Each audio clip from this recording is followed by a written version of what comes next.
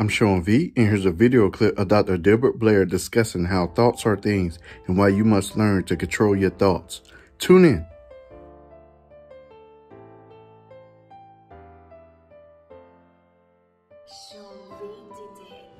In higher realms, thoughts are things.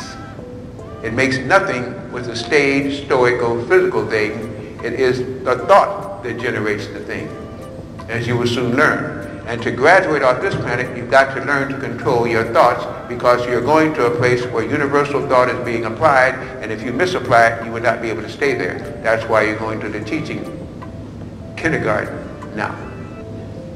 When you graduate where thoughts are things, you must have combined thoughts, or else you're out of uniform.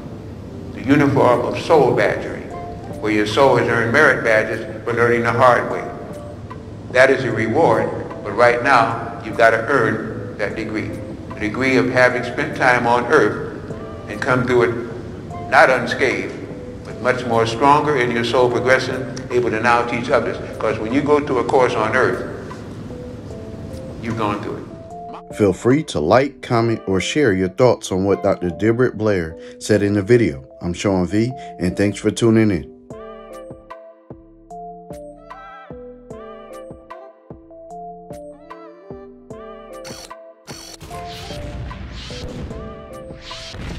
Sean V.